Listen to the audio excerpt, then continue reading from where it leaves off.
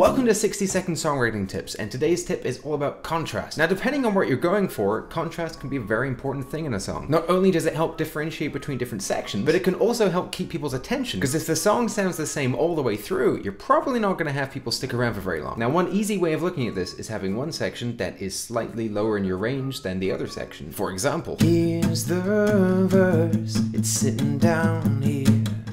We know it's not the chorus, 'cause it hasn't exploded yet. Here is the chorus. Oh. So the verse sat in a lower range, the chorus sat in a higher range, and that's pretty typical of songs. And probably the most basic way of having contrast in your song is having a quiet section and a loud section and playing those off each other. Because having sections that contrast like that can really help you tell your story and keep people engaged with the song. This was 60-second songwriting tips, and if you found it useful, let me know in the comments in the space below my face. And if you have any questions or comments, leave them down there too.